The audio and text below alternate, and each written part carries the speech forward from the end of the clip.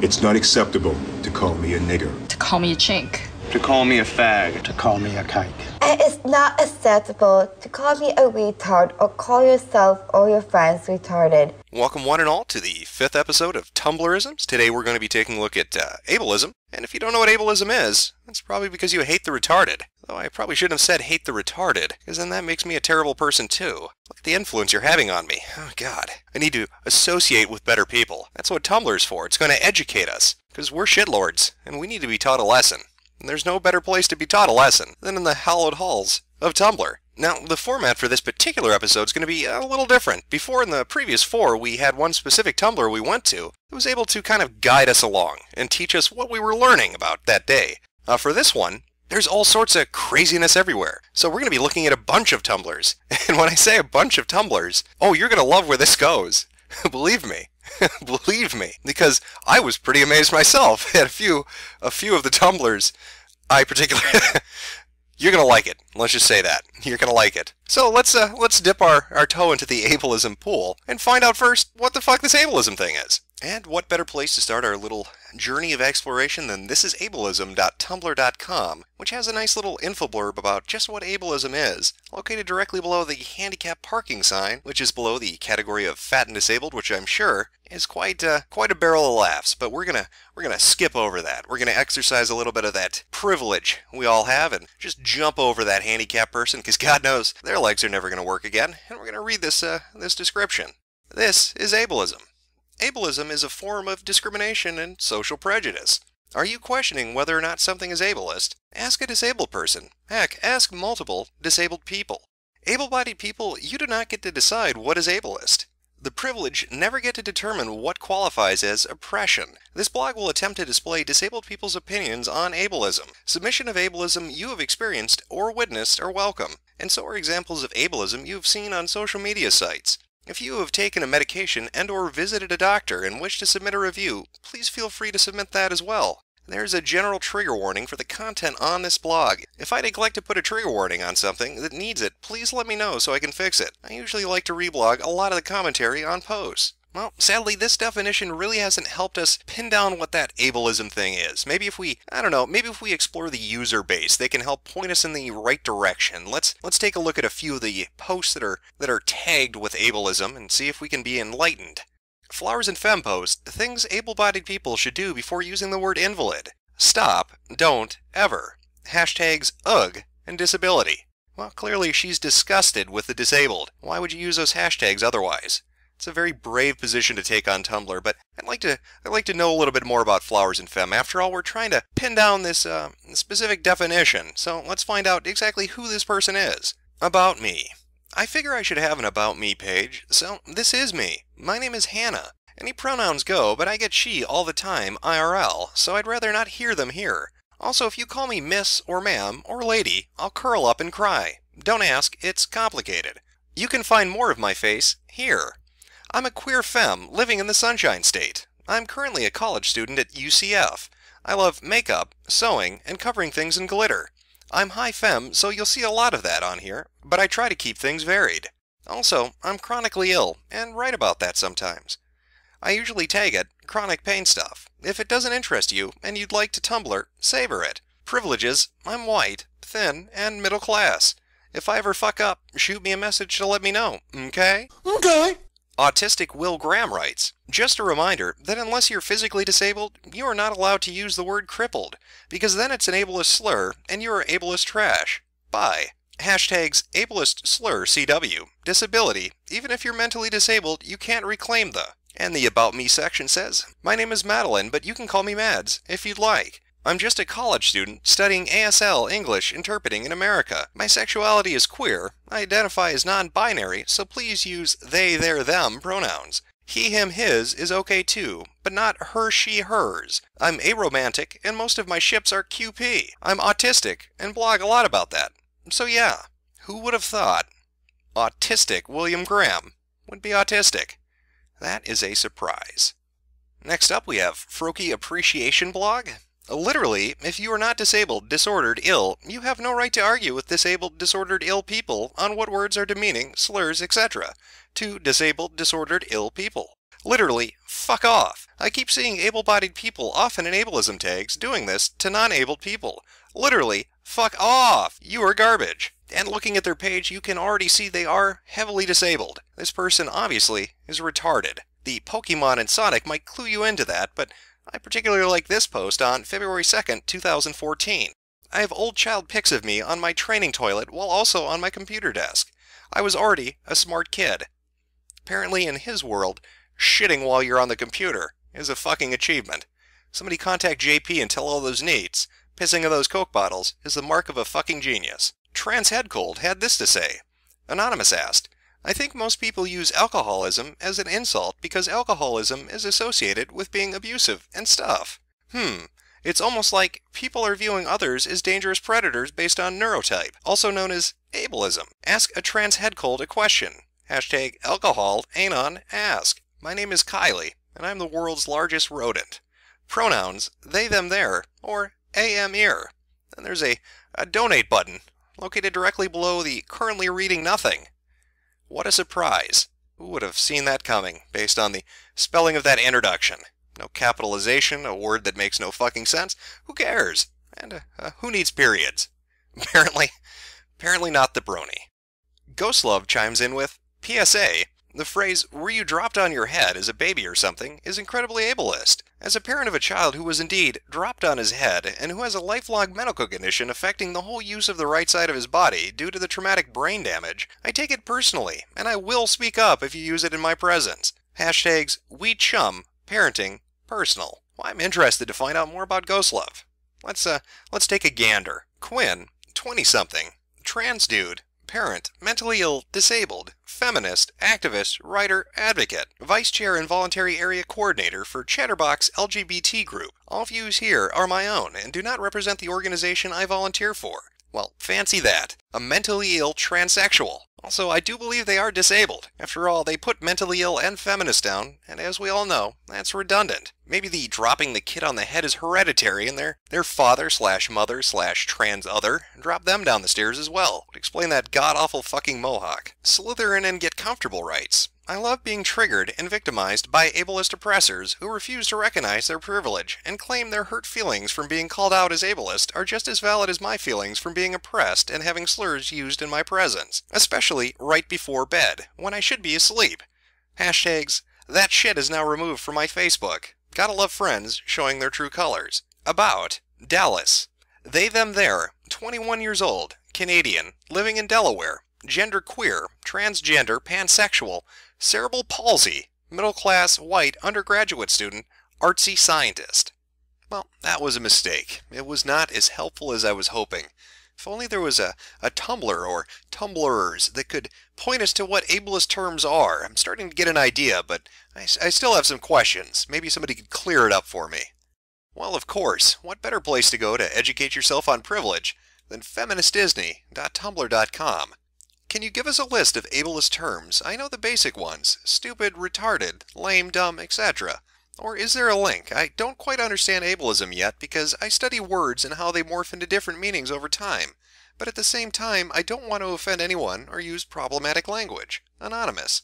Feminist Disney responds, just so you know, all I do when I get questions like this is Google them, and then go through with my own logic and make sure I agree/add things.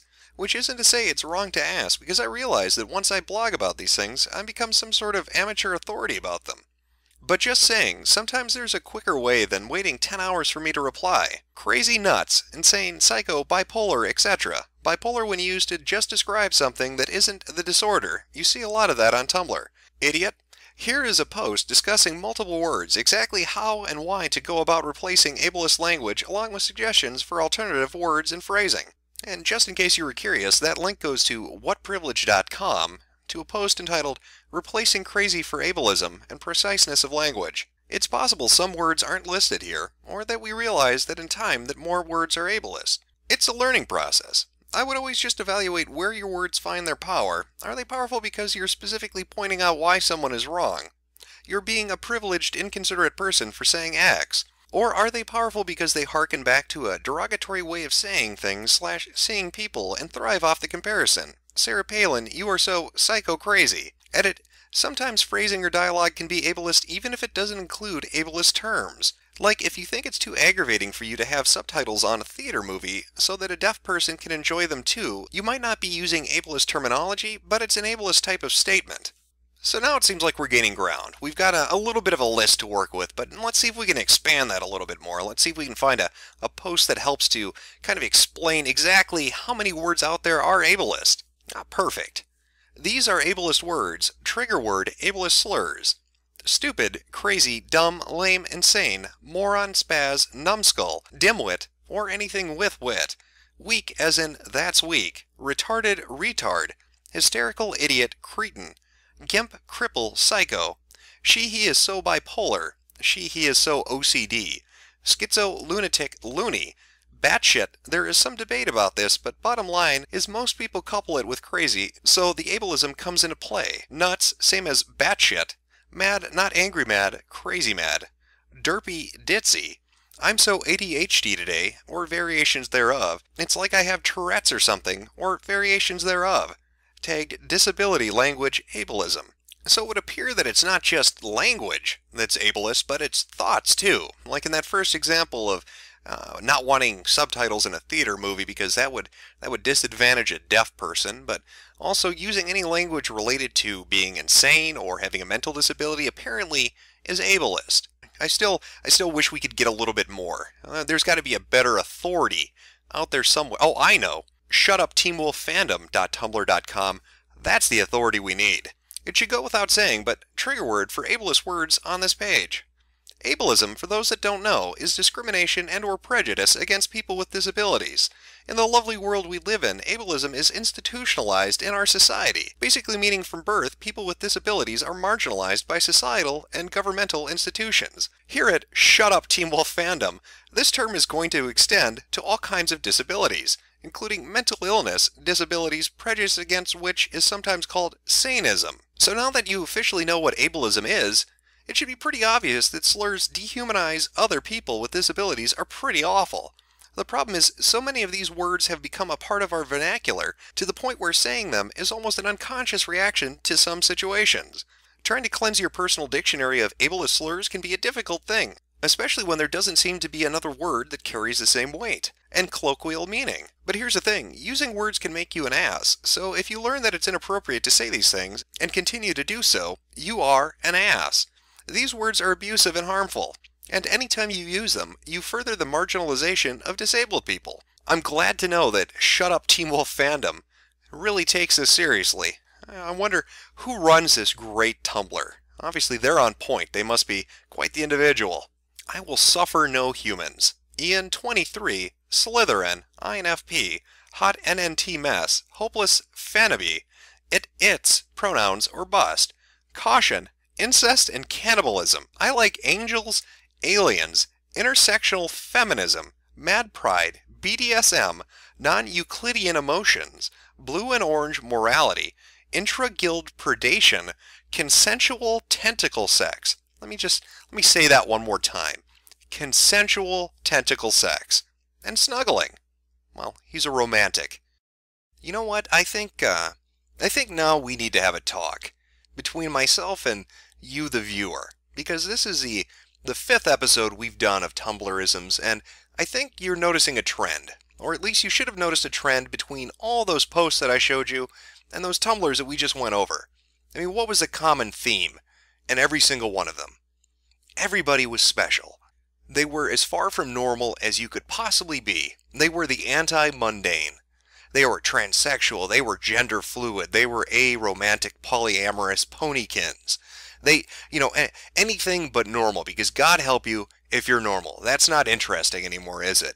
Everybody needs to be unique and stand out. Every single one of those people, every single one of those posts was a college-age kid or somebody in college. They were transsexual or bisexual or any sexual other than straight or just gay. They were activists for every kind of organization you could imagine, and they all love the idea of self-flagellation because that's so great, because they're just so guilty of imagined crimes, and that's what ableism is. Now, yeah, when you get down to it, when it's just at the end of the day and you're really thinking about it, being a dick to somebody is being a dick to somebody. You don't need to brand that as something. You don't need to create a new term for it. Calling somebody a retard who actually is mentally handicapped might be a little bit cruel, but trying to say that using words that were actually created to define a condition is wrong, or that using words that happen to fit a circumstance or a context is wrong, is just silly. Using words like crazy and insane and stupid are not going to make somebody who is retarded feel bad. They aren't going to be aware of your fucking conversations when you're not around them. However, these people would have you think that just by uttering those phrases, that somewhere out there, some autistic child is getting beaten because you said retard as a punchline to a fucking joke in a bar.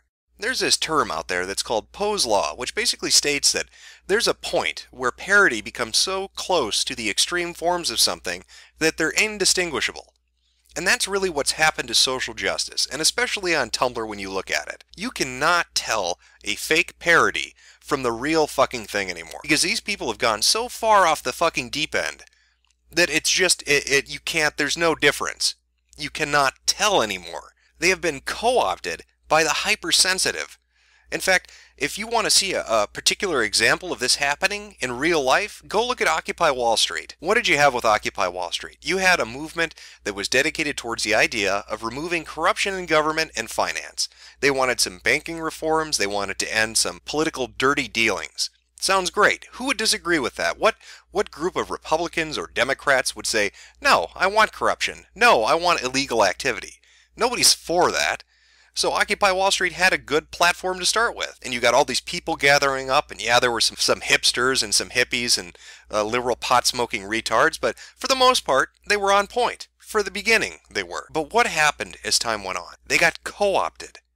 They got co-opted by people who came in with their own agendas and their own ideas, and they poisoned the well. This has happened time and time again. We saw it with Atheism Plus. We're seeing it in gaming, and it happened in Occupy Wall Street. There's a specific moment where that movement dies, and that is a Stephen Colbert interview.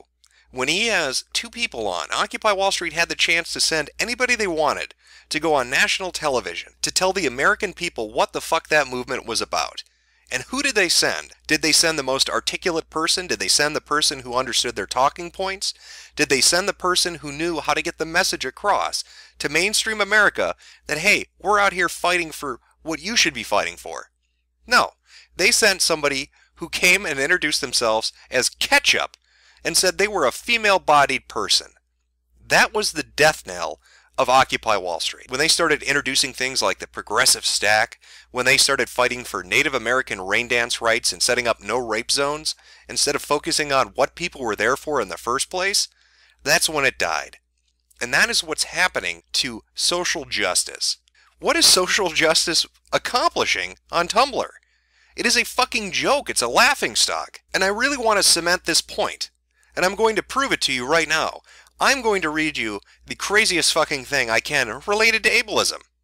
And I want you to really think, is this real or isn't it? It has reached a point of Poe's Law where you can't even tell anymore. So don't Google search it, alright? Don't go and look on a website and see, is this real or not? I want you just to listen. After hearing all the things we've heard from Tumblr about social justice and patriarchy and privilege and all that bullshit, I want you to listen to this. And I want you to honestly ask yourself, is it real or is it fake? This is from xtrung.tumblr.com in a post entitled Trigger Warning, Singletism, Ableism, Fat Shaming. Journey to the Sacred Heart.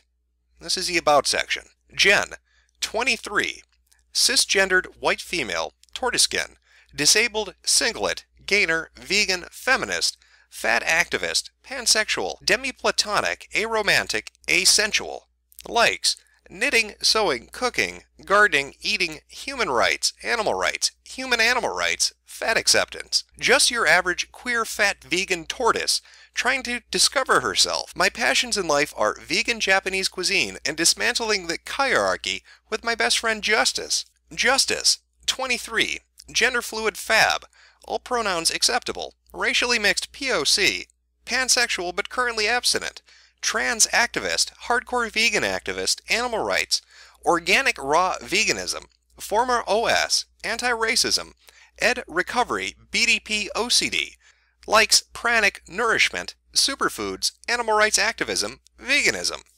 And this post is from Monday, July 23rd, 2012. Trigger warning: singletism, ableism, fat shaming, trans fat shaming, cutting, doctors, hospital, mental hospital. Jen here. Sorry I haven't been posting. I recently suffered a terrible injustice at the hands of a bunch of singlist ableist bigots. It all started when I was having dinner at my parents' house.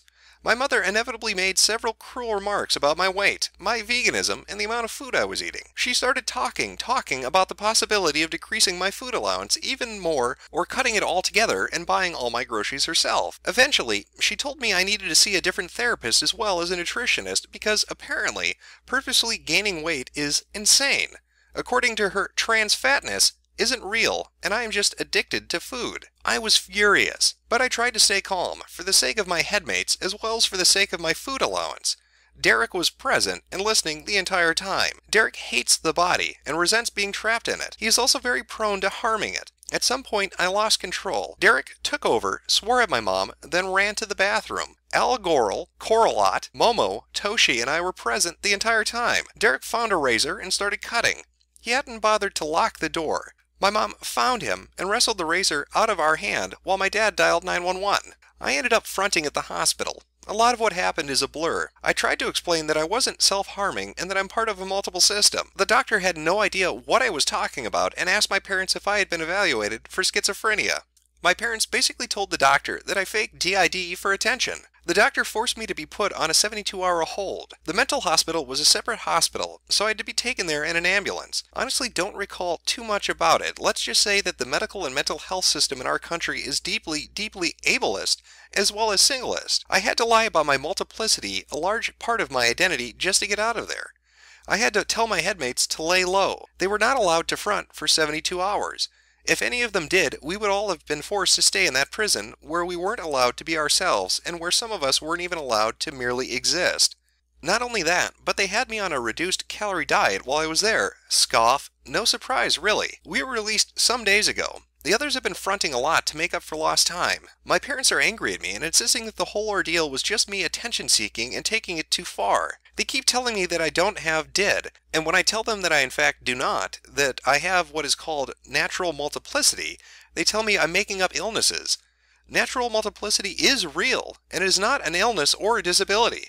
I wish they would allow me to educate them about these things since I actually know a lot about them, seeing as I experience them only every day of my life. Yeah, obviously, I've been fighting with my parents a lot more than usual, but they haven't decreased or cut any of my allowances, so I guess I can still handle all the arguing for now. Again, I'm sorry for my absence, but I've been in a bad place, both literally and figuratively, and I have a lot to think about. I should be posting more regularly now. Thank you all for bearing with me. And of course the tags include singletism, ableism, fat shaming, cutting, self-injury, depression, and OC. Now you tell me, after hearing that, was that fake or was that real? All those terms, all those ideas, headmates and privilege and feminism and activism and all these different sexualities and fronting and multiplicity, we've all heard this before. Fat shaming and trans fat shaming and body positivity and now ableism. And that's what it's going to be associated with from now on, are these other ridiculous concepts. In fact, if anything, ableism is the punchline to the joke, what happens when college students have too much fucking time on their hands? It's simply another way for them to police other people. First by admitting that they've done something terrible, because then they can take the high horse, they can take the high road, and tell you how terrible you are. Because they love to do that. That is their MO. They infest a movement, they introduce ridiculous ideas to the movement, and then they fucking destroy it. They murder it, they strangle it. And the newest weapon in their arsenal, the newest mace to hit people over the head with, is ableism. It is a buzzword, it is a catchphrase that is meaningless. And you'll see it pushed. Again, ask yourself, why are all these people college-aged? Why are all these people in college? And why are they all using the same terminology? It's coming from a central source. And maybe later on I'll do a video on that, because it might be interesting. But that is ableism. A joke. A stupid, retarded, insane joke.